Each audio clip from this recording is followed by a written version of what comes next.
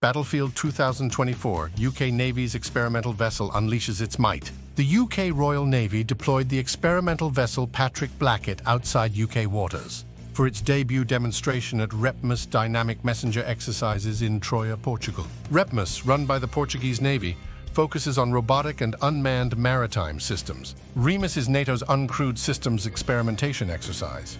The exercises allowed the Royal Navy to trial Patrick Blackett's novel operations concept. The vessel served as a platform to deploy uncrewed assets, collaborate with other ships, and manage uncrewed air systems. Commander Michael Hutchinson described Patrick Blackett as a vessel designed for autonomy, quick innovation, and lethal capacities.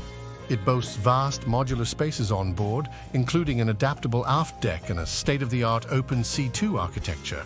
The ship successfully collaborated with various assets in expansive exercise zones, counteracting threats using minimal human intervention. Its gear includes uncrewed underwater devices, command and control systems, anti-submarine warfare tools, and a satellite communication system. Patrick Blackett is a precursor for bigger involvement in the 2024 exercises, aiming to shape the Navy after next. By 2024, the ship will finish a year of experimentation, with ambitious plans to deploy its independent autonomous systems. The vessel's capabilities might soon extend to supporting high-end warfare, offering cost-effective solutions with powerful military outputs.